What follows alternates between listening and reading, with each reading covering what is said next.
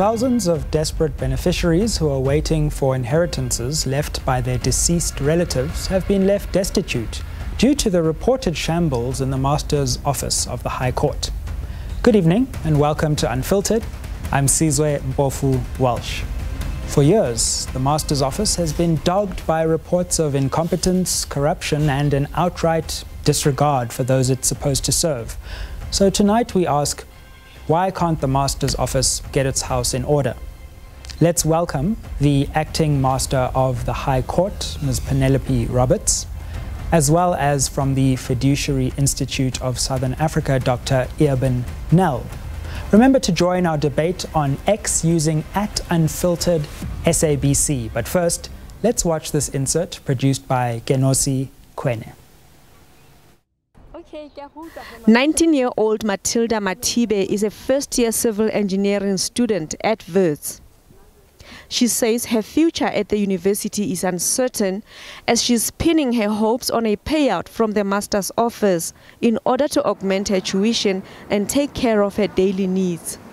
Currently, NSFAS covers her fees and only a portion of her accommodation. She is a beneficiary of her late father's estate, a former employee of the Department of Home Affairs. Because she has reached the age of majority, the responsibility lies with Matilda to claim directly from the Guardian's Fund.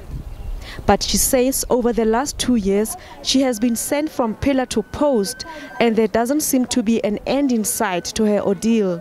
And the first time I went there was no network, so I had to turn back. And I had to go again the following day. And when I go there, they told me that there's something wrong with my GEPF letter. And at the same day, I went to GEPF office because it's not far from the High Court. And when I went there, I told them, they said there's a mistake here. And they changed it. I went back with the paper. And when I went back, they told me now there's no network because it was like after 12. They were like, you know what, there's no network. Come again another day. And again, I went after like a week. And when I got there, they told me the same thing, there's no network. And by the time I was approaching my finals, so I didn't have any more time to go there. I had to focus on my studies. Some blame the lack of digitization, random filing, and the shortage of staff for the inefficiency of the office. Lawyers say the office needs to do better. Access to this office should be much easier.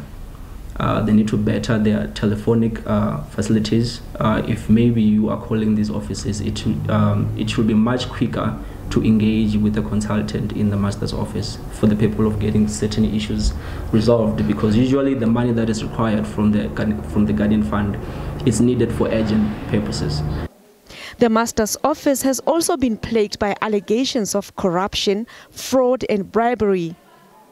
In 2021, a nationwide probe by the Special Investigating Unit recommended that up to 15 officials, including senior managers, be referred for possible criminal prosecution. There were a lot of things that were reported in the media, some went in Parliament.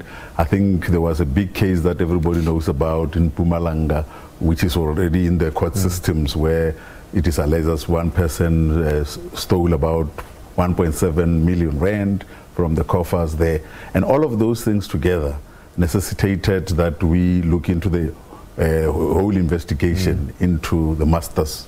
And even in offices where these things were not reported, we felt we needed to go into all of them. That is why then we did the proclamation that the President signed to give us powers to investigate all of those issues in all of these Masters' offices. And members of Parliament recently called for the Department of Justice to account. The practical examples, and I want to say accusations really leveled today, must preferably be distilled to a working document by LSSA before that meeting, so that the Master and the Department and the Minister and his deputy can come prepared with responses and also action plans. Matilda and thousands of other helpless beneficiaries like her hope that one day someone will appreciate the pain of not only mourning the loss of their loved ones, but of being reminded of their loss as they endure undue struggles due to the state's inefficiency. Kinosi Kwene for Unfiltered on the SABC News Channel 404. Welcome back to Unfiltered, and as we embark on this conversation, I welcome you again, Ms. Roberts, as the acting Chief Master. You're relatively new as well, and of course many of these issues predate you, but there have been some very serious allegations leveled against this institution in recent times from various lawyers, attorneys and legal societies that we're witnessing a virtual collapse of delivery within this institution. Do you think that that's true, or do you think that this is overstated? I think it's overstated because master's offices are actually functioning at the moment, and yes, I started acting as the Chief Master in February this year. So it's the first time that we are digitizing our records, first of all. So yes, I've seen the ground-up news articles about, us having not access to those files, but, there is a strategy around that. I've met with the CEO of the offsite storage company that is storing our files, and they are being digitized basically, and we've also made leeway with them to say that if there are actually files that we need urgently to attend to, they will be able to fast track it for us. We have also launched recently the deceased online registration, which would allow members of the public to register deceased estates in the comfort of their own homes or in their offices, wherever they may be, in order to also alleviate, a lot of people coming to our offices and, coming back all the time for one thing. At least they can be able to do that, wherever is convenient for them.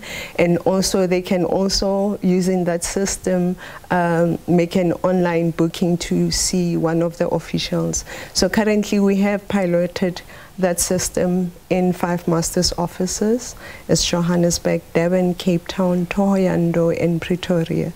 So, and we envisage that by end of January 2024, all the master's offices will be rolled out on the system.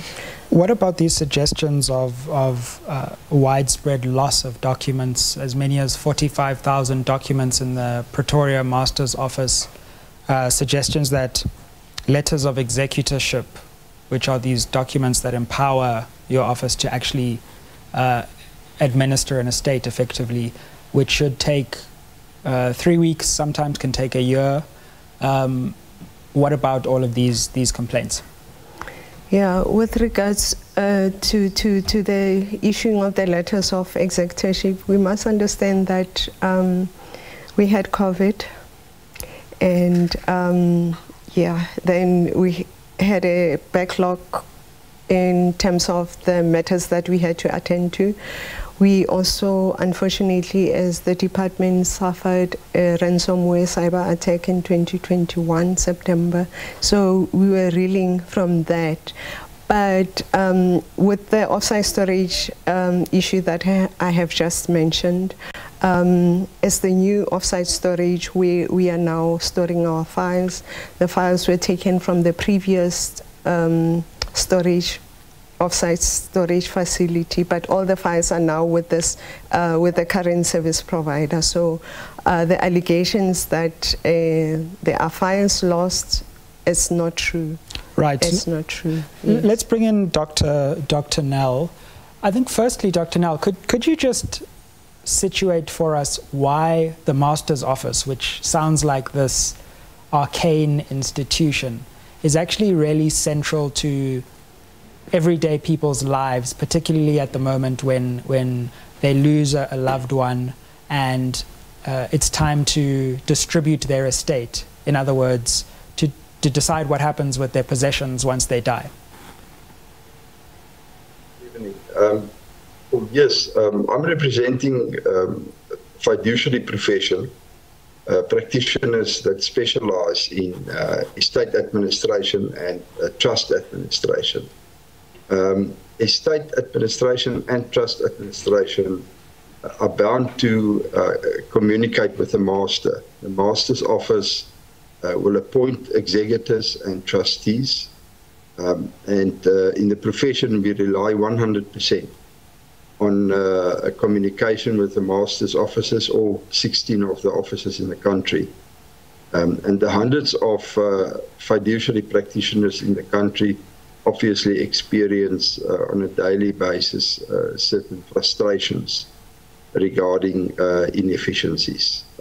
As an organization, we are in constant communication with the Chief Master's Office and with the local offices all around the country. And we try to assist our clients as best as we can. The reality is that there are a variety of issues that we as an organization and as practitioners experience. Many of it is maybe larger than only the master's offices. One must remember that they're also part of the of the Justice Department. And one thing I can, for instance, mention is the fact that it's wonderful that there's a process of digitalization on its way, and that the rollout is there also as far as trusts are concerned. But the reality is that there are inconsistencies in the service levels, not only as far as the offices are concerned, but also as far as the internet infrastructure is concerned. So we find that one of the major issues at the moment, the last few weeks, is specifically the fact that they're often online, and there's an interlink between the Master's Office, Justice Department, Home Affairs, etc. And we find that at the moment that is maybe one of the biggest challenges that the Master's Offices and us as practitioners face. Right. Let's put that to Ms. Roberts, because we're hearing from practitioners who have to interface with the office that even though you have made this push to digitization, things are still patchy, the system can be down, and it's not working as rosily as you may have painted it out to be. Yeah, you know, with each and every development that one would embark on, it won't be easy from the word go. You know, there would be teething problems there and there. We are aware of the challenges that are there currently, but through our DDG from IT in the department, we are able to, you know, surely steadily making inroads in that regard. And with regards to the Department of Home Affairs as well, because that's the most important link that we have in terms of confirming the status of a person who's deceased, and also the next of kin members if, you know, the deceased never left any valid will, so that we can ensure that the assets go to the people, the correct people who are supposed to inherit in terms of the law. So we are aware of those IT glitches, the network and all that, but yeah, our IT department is doing all they can, you know, working around the clock to do that. Right. Because it's still new, as I'm saying, that we'll have teething problems, but yeah, they must give us a chance, basically. Dr. Nell? Do you think we're talking about teething problems here, or is there a deeper crisis in your view? It's difficult to say. I definitely think that the last few months since the online system, etc., started, that we as a practitioners experience more IT issues. but it's not a new thing as far as the apparent limited capacity of the internet facility is concerned. That is something that's coming for a number of years already. I just think that with the going online with estates in the biggest master's offices in the country, serving about 70% or more of all the estates in the country, it seems as if the problems are just worse than it was a few months ago. But we're purely at the other end of the stick. We're never sure exactly what the issues are and how they link together. But there's a lot of times when the systems are just offline and service cannot be delivered. Indeed, we're talking about the master's office. When you or a loved one passes away, there's an estate, there are assets that have to be handed over to members of a family, and the master's office is that institution often which is tasked with deciding how those assets will be distributed, especially in the case where someone doesn't have a will. And there have been some major allegations leveled against the master's office for incompetence and corruption. On the other hand, the master's office claims that it's on the road to recovery and implementing new systems. This is our debate and discussion tonight. Don't go anywhere. We'll be back with more after the break.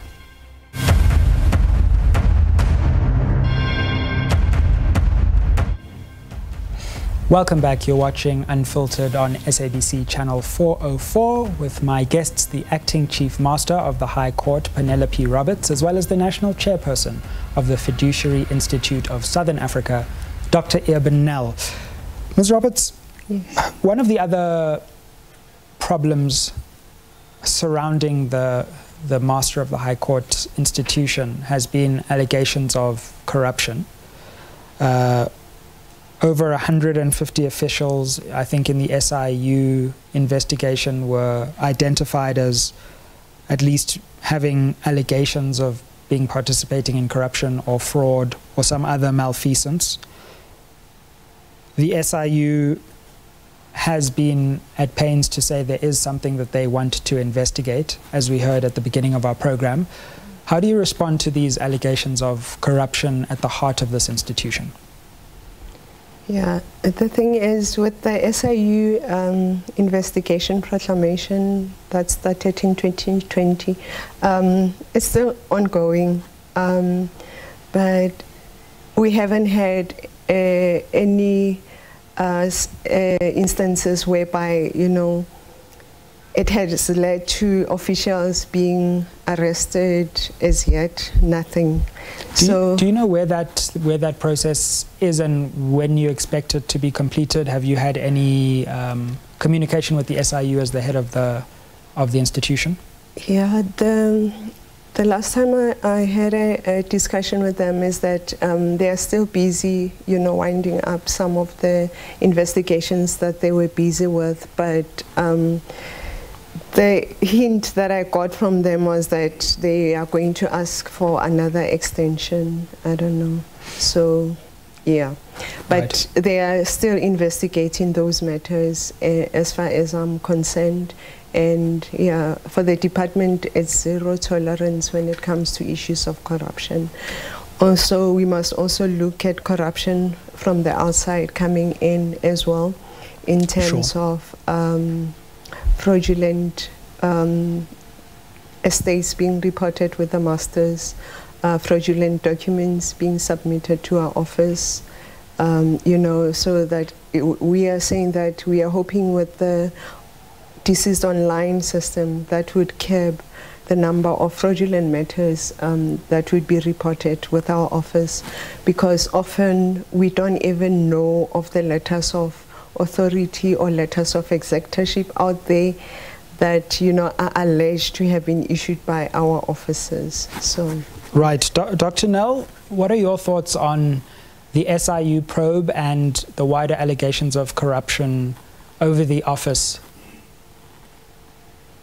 I think our experience is that there's various levels of service at the different masters' offices. So it is dangerous just to brush all the offices in the same way. There are definitely some offices where better service is received. There are some offices where I've never heard of any allegations of corruption. Which are the particularly good offices and worse ones that you've heard about? What's working well and what isn't? I don't know whether it's so wise to pinpoint it like that. What I can say you might have some rejections from some officers after this interview. No, as an organisation, we have recently shared with Ms. Roberts our concerns about specific officers. I don't think we must broadcast that in public. And I'm sure her office is attending to it where there are allegations. I think the inconsistencies are often the main issue, that not the same service is received at all the offices. And that is quite bad, because you develop a type of arbitrage amongst practitioners that want to work with certain officers and not with others. But we did address that with Ms. Roberts about a month ago again, and I believe that they are attending to that. So I don't want to say much more. No, that's fine and probably wise on your part. But Ms. Roberts, can I ask you, since you are the accounting person here, are you able to tell us where we're seeing improvement and where there is a lack of improvement or even wrongdoing? Are you seeing problematic areas?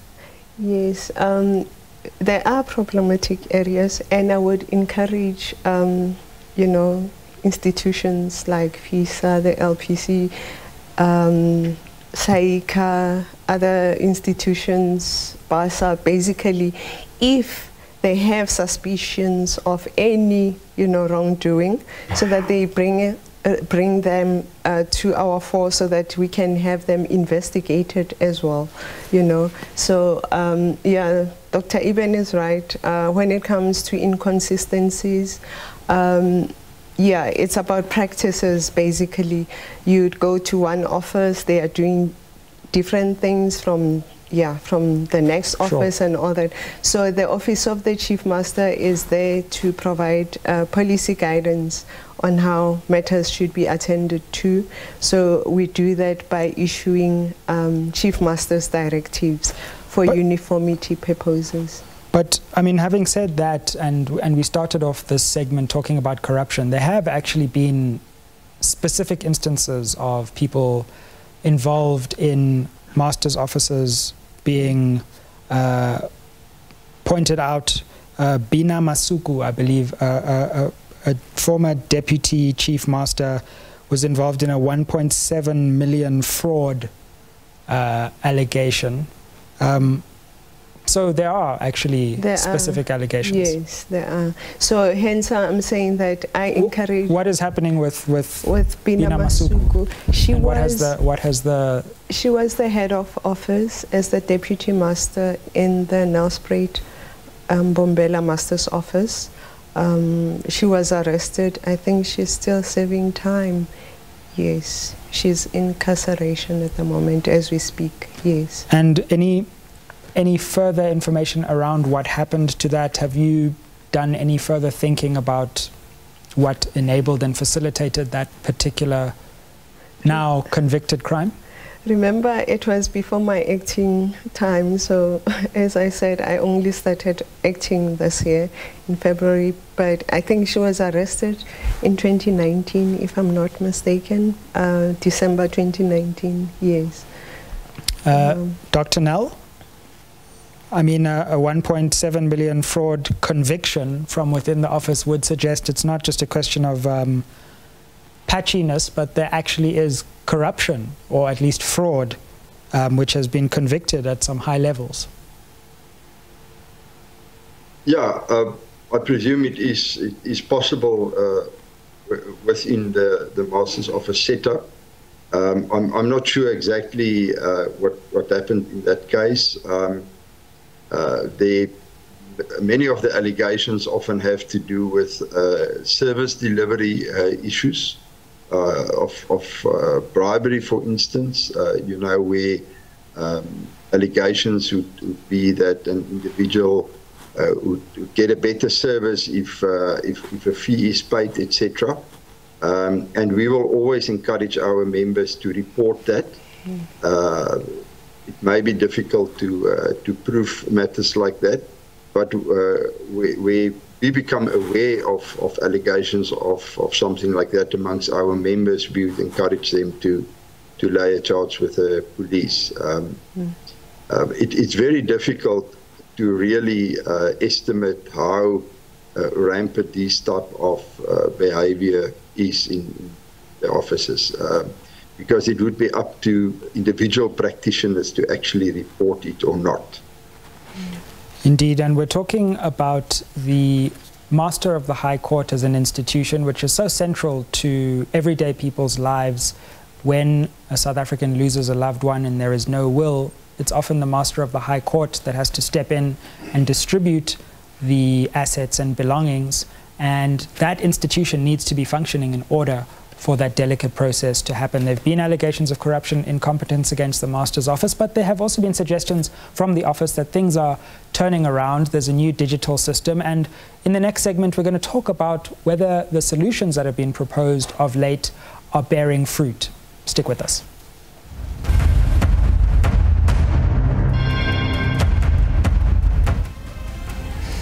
Welcome back to Unfiltered. We're discussing the Master of the High Court as an institution and its functionality. Ms. Roberts, you're the acting Chief Master of the High Court.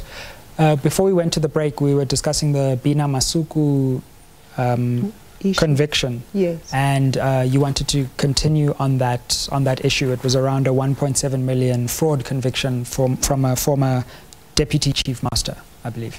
Yes, Deputy Master. Yes, right. What I wanted to say is that it's a lot of money, and thinking that we serve the most vulnerable members of our society, and from where I'm sitting, I don't even know whether the families actually got justice in terms of those matters, what's happening. But, if there are people who are members of the family who didn't get their, their estates to be wounded up and all that, I can give out my email address so that we can revisit those issues. Is that email address publicly available on your website? Yes. Right. So Roberts@justice.gov.za. Excellent. You might have a lot of emails tomorrow morning. I know. But the Guardians Fund, which is basically when someone in a family dies and there's a child left over, and there's no specific provision for that child in a will, that the money will be handed over via a trust or something, it automatically goes to this fund. So a lot of people don't know that if you're under the age of 18, you actually can't inherit unless there's some kind of trust structure, and the money goes to a guardian's fund, if my succession law is right. Yes.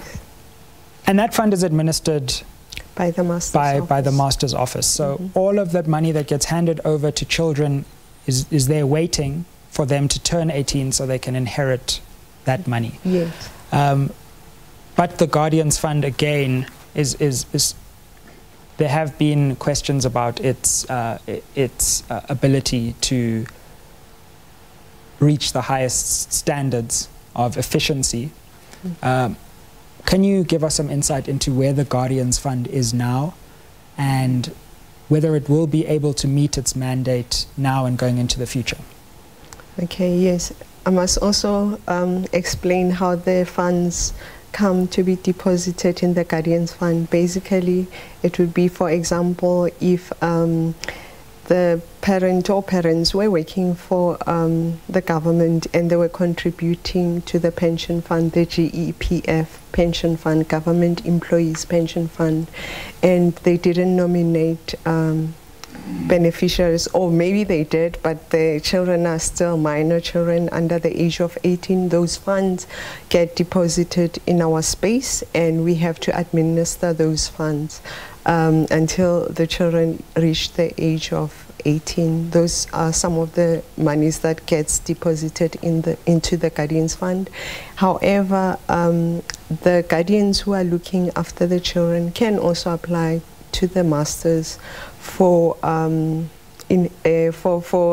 upkeep of, you know, maintenance issues, like the child has to go to school, the child has to eat, the child has to get clothing and all those things. But we have to manage the funds that they don't get depleted in terms of where they have to then claim the inheritance at the age of 18. You find out there's nothing. So we monitor that it doesn't happen.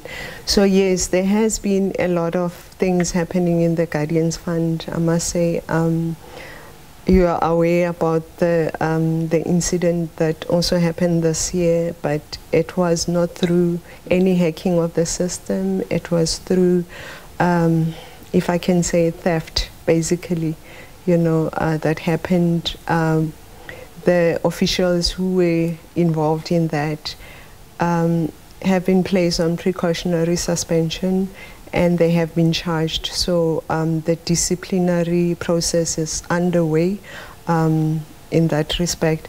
But we are also looking into having a Guardians Fund payment system that will alleviate all these, you know, matters that are happening as a control measure, basically on our part, so that we protect the interests of the minor children involved in that space.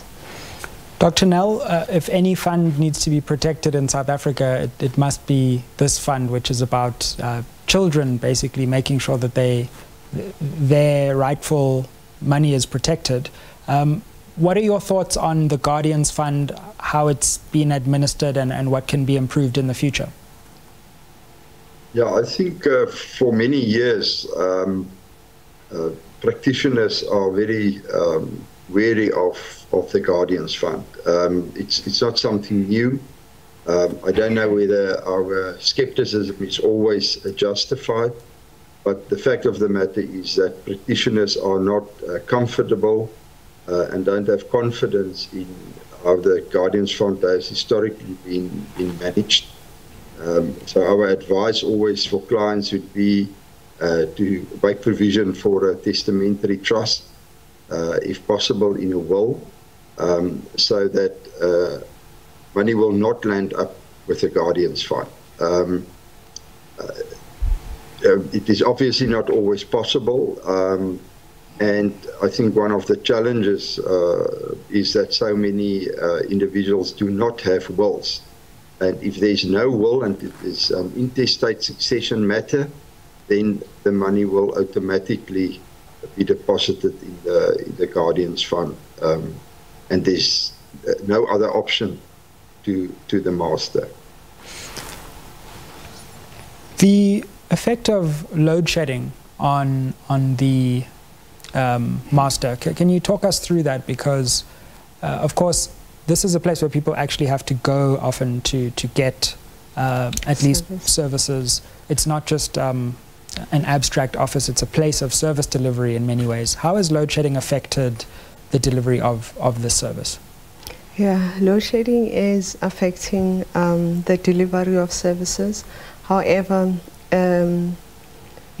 we are not experiencing load shedding in other offices like Pretoria, Bloemfontein, and Cape Town in the Western Cape.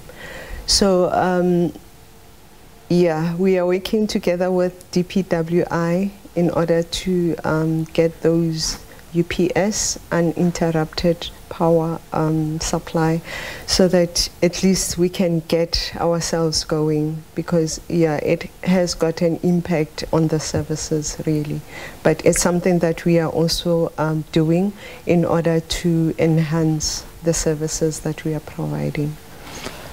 And Dr. Nell, to what extent do you think that some of the challenges we've seen with the Master's office are structural rather than as a result of the inefficiency of the administration.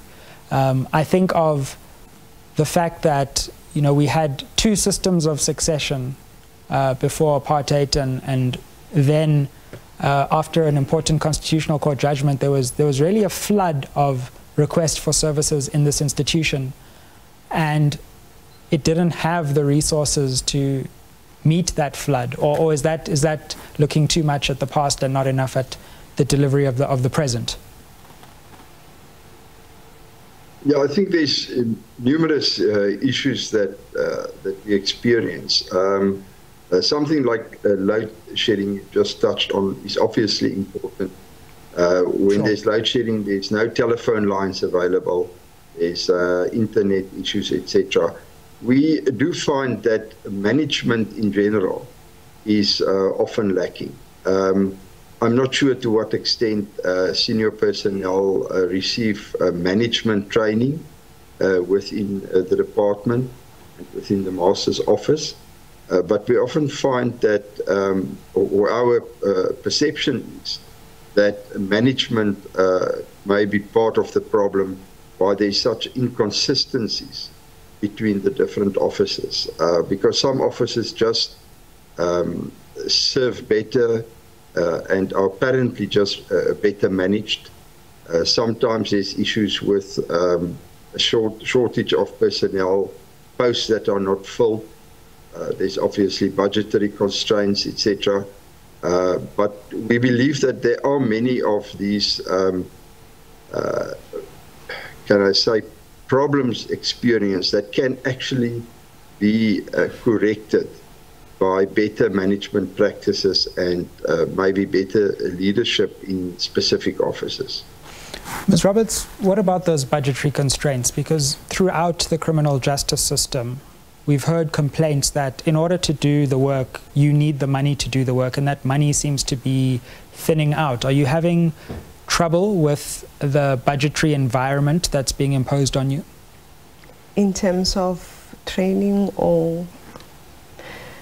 Yeah, I mean, the National Treasury did say that there should be cost containment measures, but when it comes to the management of officers, you know, training is part of what we are looking into as well, so that we train our officials, even managers, to be customer focused, basically, so that, you know, there is that communication and feedback to the members of the public. And we are also looking into professionalizing our space as the Master's office, so that we can have champions basically in each offices that would assist, for example, in terms of the management of queues, in terms of streamlining actually the processes when members of the public visit our offices. So yeah, we're looking into the issue of training very critically, yes. We're looking at the institution of the Master of the High Court, which is so central to what happens when someone passes away and leaves an estate. That estate, if there's no will, often has to be administered by that office. And it's a crucial way of making sure that people who are justified in getting assets that belong to them actually receive them after such a death. Stick with us. We're going to talk where to from here and the way forward for the Office of the Master after the break.